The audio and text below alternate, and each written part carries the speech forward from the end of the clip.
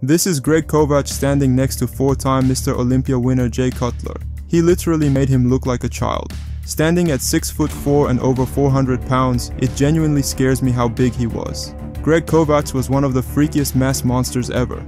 Many critics said he had the potential to become better than the likes of Ronnie Coleman and Arnold Schwarzenegger. So why did Greg Kovacs not become the best bodybuilder ever? In this video, we will be going through the obstacles and challenges he faced in his career. This is the rise and fall of Greg Kovacs. Born in 1968, Greg Kovacs grew up in Ontario, Canada. Raised in a supportive family environment, he developed an early interest in sports, particularly hockey and weightlifting. And after a couple of months of hitting the weights, it was quite evident that Greg was going to be much bigger than everyone else around him. His passion for weight training intensified during his high school years, where he started dedicating a significant amount of his focus to bodybuilding. Who knew what Greg Kovacs would turn out to be? Early success. Eventually, Greg obtained his professional bodybuilding card in 1996, which marked a major point in the sport's history, showcasing his exceptional prowess and setting him on a trajectory towards legendary status. Kovacs' physique was a spectacle, an embodiment of immense size harmoniously coupled with visible muscularity and definition. He completely dwarfed his competitors that day, being over 50 pounds heavier than second place. This level of mass and aesthetics was a rarity in the bodybuilding world, positioning Kovacs as a future great of the sport. His measurements, both in the off-season and in competition condition, defied conventional limits. His arms measured at an astounding 26 inches off-season and maintaining an impressive 25 inches in contest shape, coupled with a chest span of 70 inches and 35-inch quads in contest condition. This showed the unparalleled blend of immense size and discernible muscular detail that earned him his pro card. Greg Kovacs' ascent in bodybuilding sparked immense excitement about his upcoming clashes against the IFBB elite. Enthusiasts debated how his colossal physique would challenge traditional ideals of symmetry and aesthetic detail favored by IFBB judges, foreseeing the potential impact his presence might have on the sport. However, Kovacs' monumental physique also prompted contemplation within the bodybuilding community. While his achievement of the pro card was undoubtedly remarkable, it sparked discussions about the significance of such extreme size in competitive bodybuilding. Some pondered whether his relentless pursuit of colossal mass might overshadow the traditional criteria of symmetry, proportionality, and intricate muscle detailing. Others wondered whether it would even be possible to consistently maintain such a ridiculous physique. All these factors helped build great anticipation of how he would fare against other IFBB competitors. Would Greg be able to use his phenomenal size to carry him to Mr. Olympia stardom, or would he crash and fall like so many before him? 1997 Night of Champions.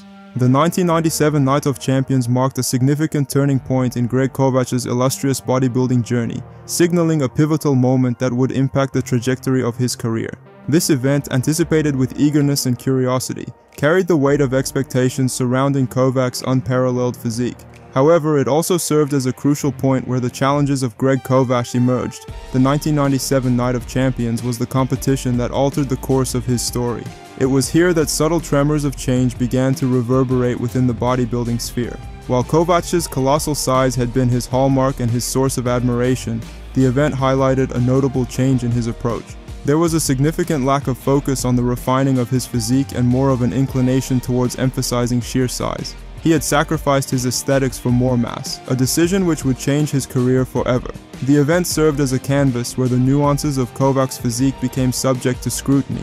The shift in emphasis from refining muscular aesthetics to chasing monumental size became increasingly apparent. While Kovacs' sheer mass continued to astound and captivate audiences, questions arose about the implications of this change in focus on the intricacies valued in competitive bodybuilding.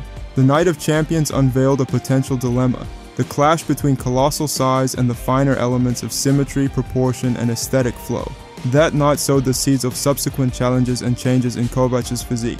It marked a critical phase where the focus on sheer size began to ruin the elegance, detail, and proportion of his physique, laying the groundwork for a narrative arc where the consequences of this shift would become more and more prevalent as his career continued. Focus in physique.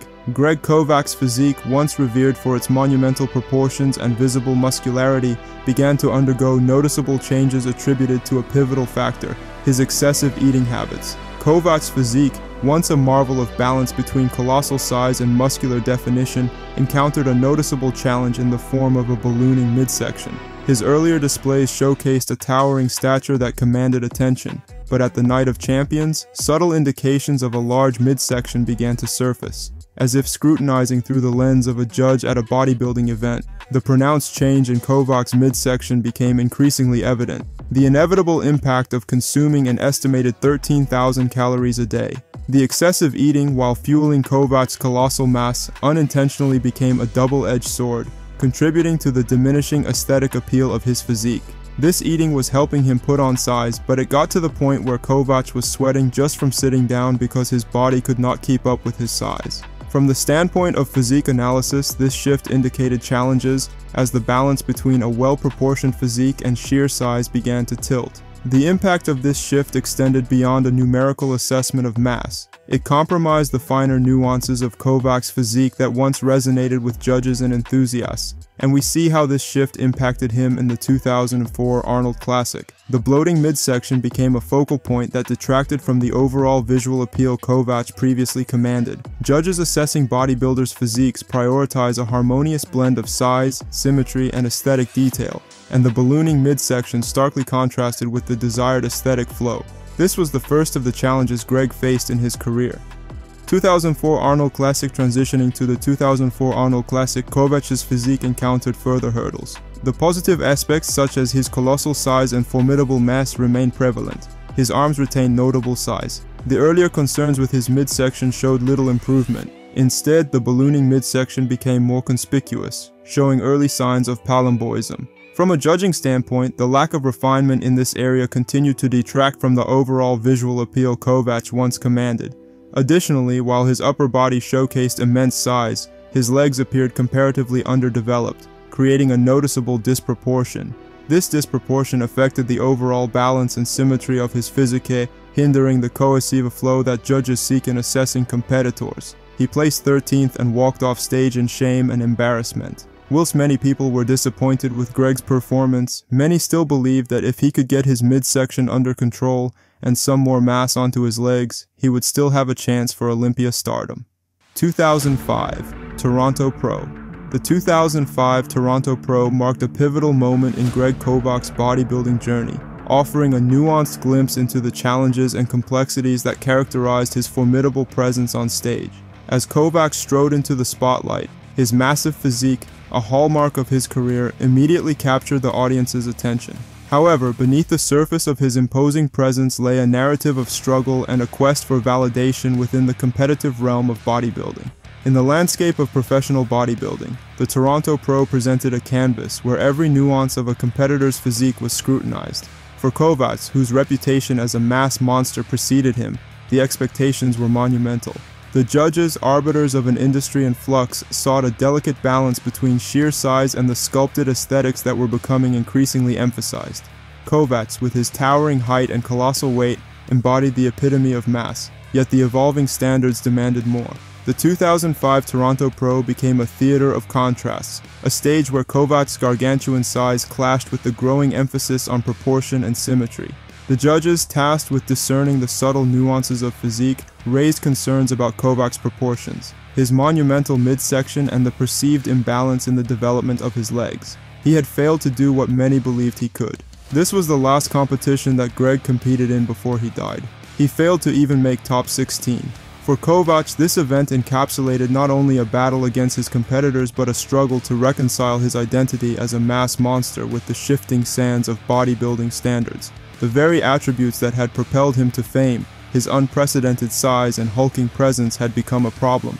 The Toronto Pro was the end of his once so promising career.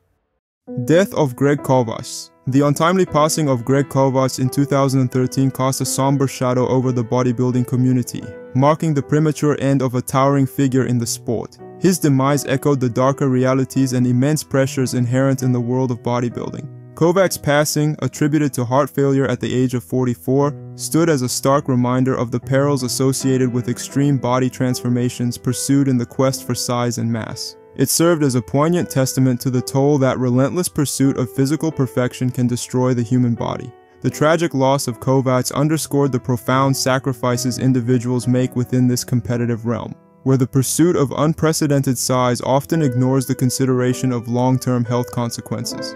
His passing was a poignant reminder of the fragility beneath the monumental physiques, shedding light on the dangers of pushing physical limits beyond what the body can endure, encapsulating the melancholic side of a sport that demands unwavering dedication at the cost of one's well-being.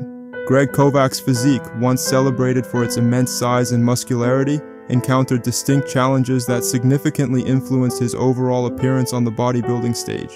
Throughout his career, he had problems with his midsection and legs which he sadly could just not seem to fix. If Greg Kovacs was able to sort out these issues with his physique, would he have been one of the best of all time? I guess we'll never know. Now you know the story of the rise and fall of Greg Kovacs, but if you want to learn the story of a gargantuan mass monster who made even Ronnie Coleman look small, click the next video to learn more about their incredible career and physique.